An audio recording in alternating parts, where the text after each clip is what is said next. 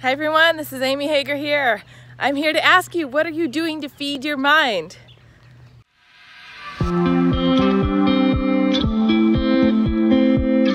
Okay, you guys, I've added in morning walks and meditations in the morning just to kind of clear my mind. I've got these headphones on. They're Bluetooth speakers and they are noise reduction speakers so that I can listen to audiobooks on my walks.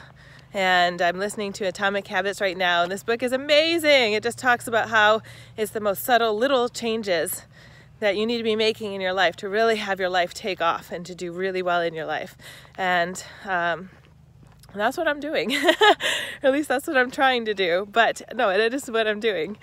And it's really exciting. It's just awesome to think, like, how can I really find success in my life? And you know, our brains are these machines that constantly need to be fed positivity. If we don't feed them positivity, we're going to go to the dark side. So you have to ask yourself, what are you feeding your mind? You know, what are you putting in there? Are you putting in positive thoughts? Are you listening to positive music? Are you listening to things that are affirming, that are going to help you, that are going to encourage you to be your best self? If not, then why?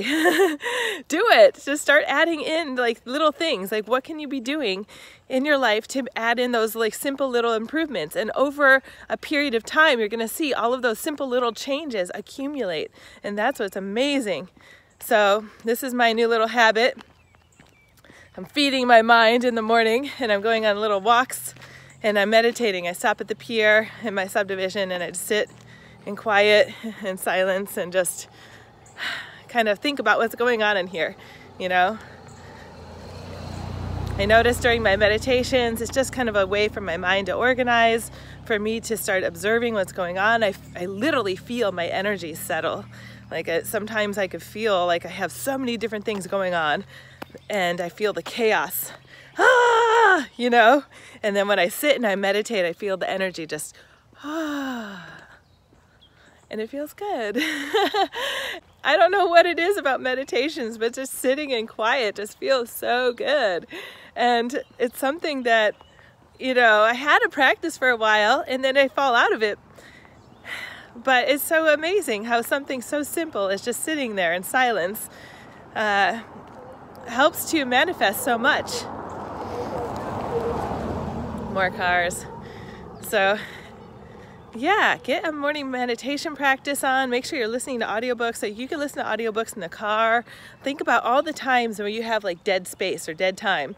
You know, that's the time that you want to be maybe actively putting in, feeding the mind. Okay? And then, you know, if you can, add in that darn meditation practice, you guys. It's seriously like huge. It's a game changer. And it doesn't have to be like crazy long periods of time. When I did it before, I was doing half-hour periods, but it can be 15 minutes. You know, if you could do 15 minutes in the morning and 15 minutes in the evening, that's going to be huge. It's going to change your life. Hold on. My arm hurts. Oh, yeah. Okay.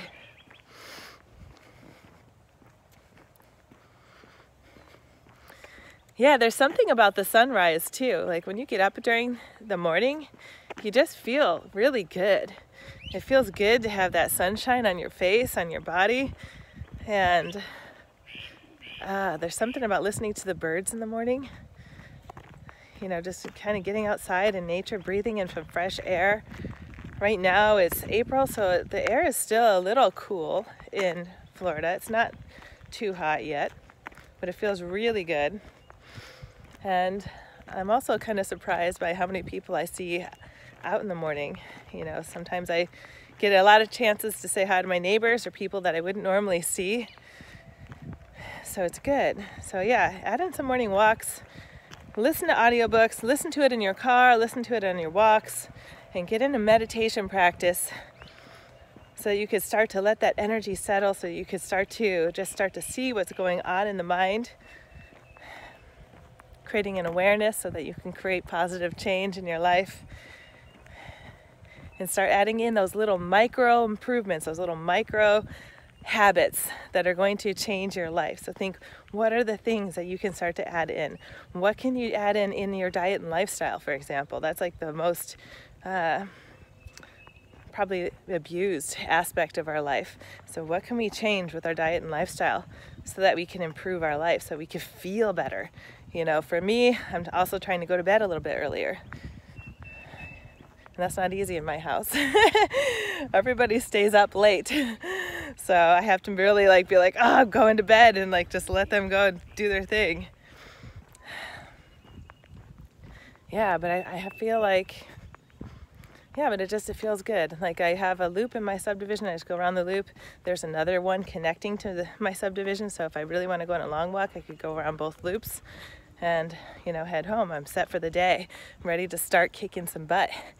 So anyways, you guys, get your fruits and vegetables on. I'm going to go home after this. I'm going to probably eat a smoothie. I've got some friends coming over. My brother's coming by. And yeah, we're going to do some business stuff. We're going to start manifesting some stuff. And I'm excited about that. So if you guys like this channel, please like, subscribe, click on that thumbs up. And, you know, if you're a mom, click on the link below. I have a free ebook for you guys, Weight Loss for Moms. And just sending you guys all my love. Peace out. Bye.